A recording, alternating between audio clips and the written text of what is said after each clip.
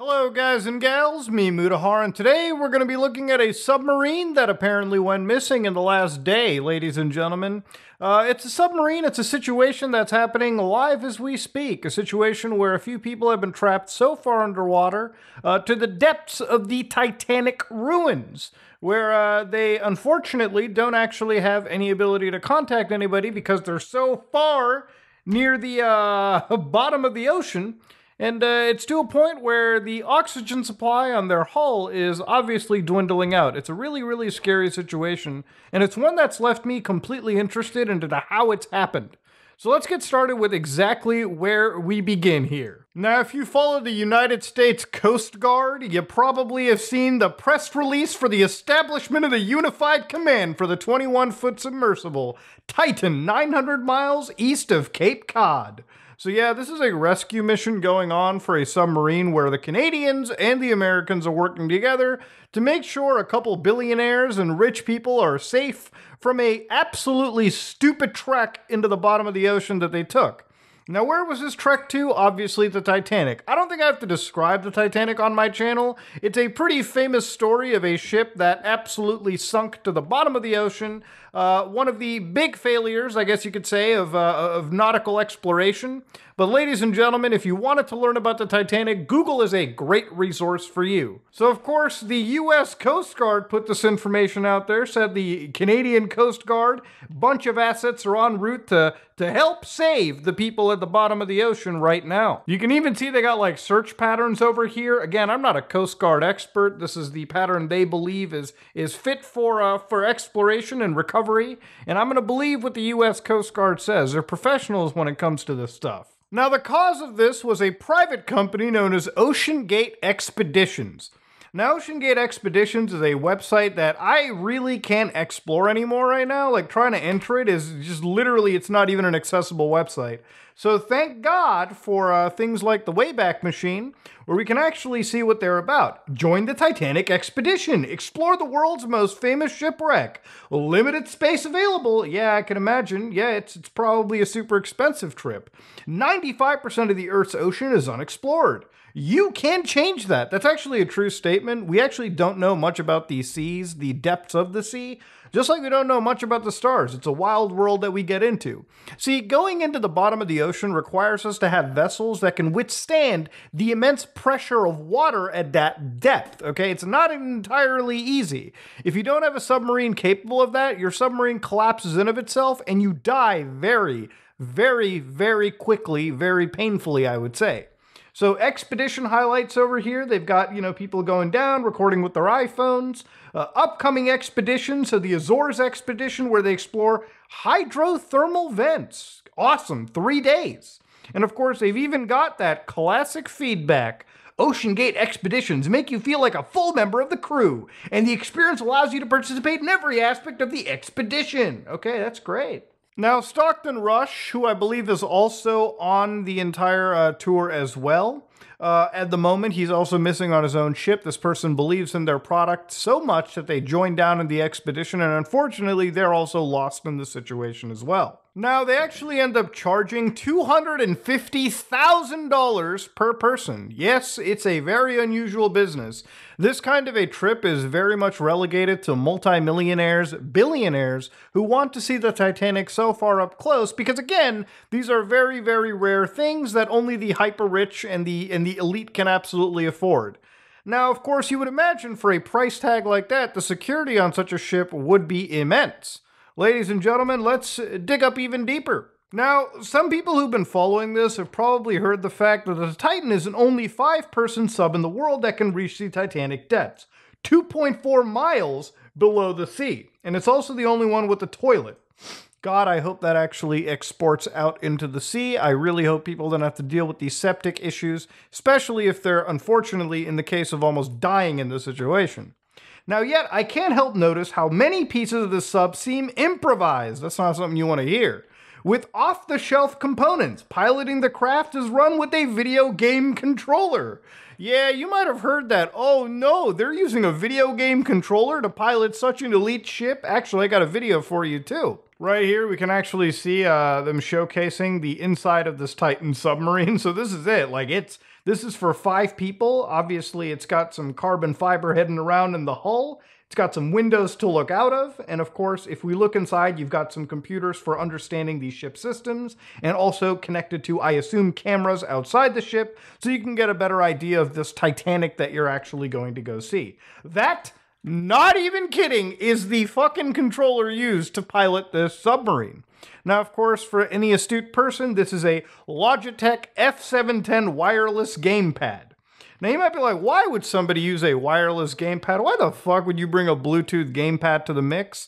Especially when, if you're going to be using a game controller in a submarine, it should probably be wired. You might be like, but Muda, why would you even use a game controller in the first place? And ladies and gentlemen, to understand, this is not something that's like super rare. To understand, even people that are in the military tell you that military sources around the world cite the same reason. Younger recruits are infinitely familiar with the user interface and ergonomics of a video game controller. And because Microsoft owns the Xbox brand, Xbox controllers are compatible with a variety of computer operating systems such as Windows. So in a way, a lot of things that are piloted, like drones, UAVs, robots, some of them will have like fully functional controls with Xbox, or game controllers.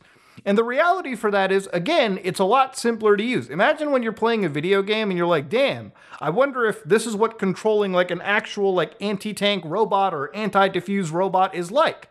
That's probably reality in some cases. Using a game controller is not super duper weird. However, the problem with this situation is using a fucking wireless one, it seems. Because, ladies and gentlemen, when you're at such depths, radio communications, Bluetooth communications can be finicky. You know what isn't finicky? A wire connected between the controller and the actual system.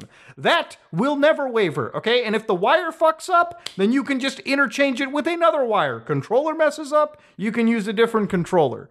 But again, this is just one of the problems that the actual submarine had. From what I understand too, the crew closes the hatch from the outside 17 bolts. So people who are inside the submarine get bolted in, which I don't know if this is necessarily the smart thing to do. From what I understand, water pressure alone should prevent you from even opening a submarine hatch underwater. I don't know why you necessarily need to bolt it in, but then again, this is a pretty massive depth that they're going. So maybe I'm wrong in this case. Any submersible experts can correct me in the comment section below. Now, this isn't the only time they've done this expedition. They've done it a few times. But unfortunately, in this case, it seems like for the price tag, like I mentioned earlier, there were no safety redundancies, no form of beacons that would release, that would just float all the way to the top to signify to some of the, rescue personnel where the submarine would have been. No forms of dye, no nothing. Literally, they sent this submarine down,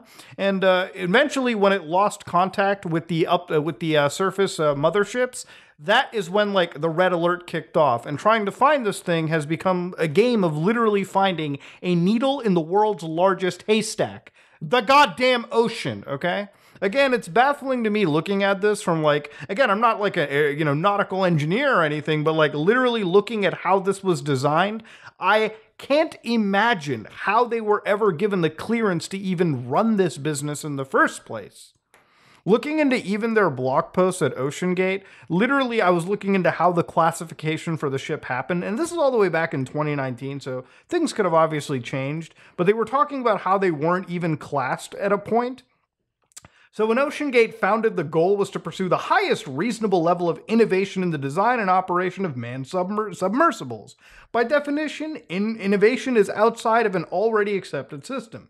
However, this does not mean that OceanGate doesn't meet standards where they apply, but it does mean that innovation often falls outside of the existing industry paradigm. While classing agencies are willing to pursue the certification of new and innovative designs and ideas, they often have a multi-year approval cycle due to the lack of pre-existing standards. You know why that is? Because when you're designing such experimental technology, you need to put it through the ringer quite literally to make sure nothing fucks up. And if things do mess up, you have contingencies on top of contingencies. Because at this point, you're playing with lives, you know? When you're designing vehicles, especially like vehicles that send human beings to space, very dangerous environments, or the bottom of the ocean, the Marianas Trench, which is another very dangerous environment, your materials, your ship, needs to meet standards on top of standards. That's just how it works. Anybody that thinks you don't need to do that, or that's just the government being annoying, you don't understand the amount of safety that's actually being like exhibited when the government pushes for those kind of regulations. What's really like sad about this is when it came to like regulations, it seems like the CEO was pretty dismissive of this shit too. As according to an interview that he actually was part of, listen to this one real quick. OceanGate's director of marine operations, David Lockridge, started working on a report around the time, according to court documents, ultimately producing a scathing document in which he said the craft needed more testing and stressed the potential dangers to the passenger of the Titan. 2 months later, OceanGate faced similarly dire calls from more than 36 people, industry leaders, deep-sea explorers, experts, who warned in a letter to the chief executive, Stockton Rush, that the company's experimental approach and its decision to forego a traditional assessment could lead to potentially catastrophic problems. Yeah, no shit. Mr. Conan said that Mr. Rush called him after reading the letter and told him that industry standards were stifling innovation. Yeah, that's not healthy to think. And now this dumbass is on the same submersible that he's actually put other lives in risk. Truly, truly, truly stupid individuals, man, I tell you what. Now, personally, obviously, I hope the best case scenario and the search and rescue operators behind this absolutely bring these 5 individuals back safe and sound. But this is a glaring showcase as to what happens when you don't take actual like precautions and you don't take actual basic safety guidelines into actual like, you know, if you don't actually process them the right way. Ladies and gentlemen, the Titan submersible has absolutely been lost searching for the Titanic.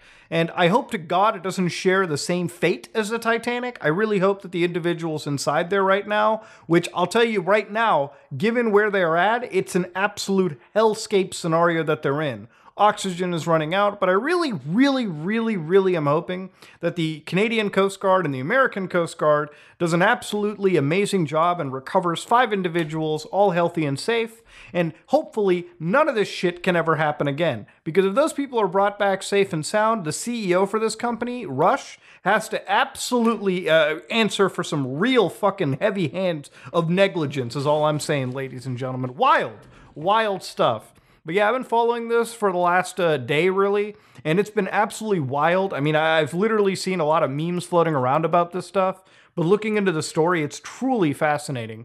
But ladies and gentlemen, this is me, Mudahar, and yeah, if you like what you saw, please like, comment, and subscribe. Dislike if you dislike it. Hopefully, these people are going to be just fine. Hopefully, hopefully the search and rescue operators succeed. This is me, Mudahar, and yeah, I'm out.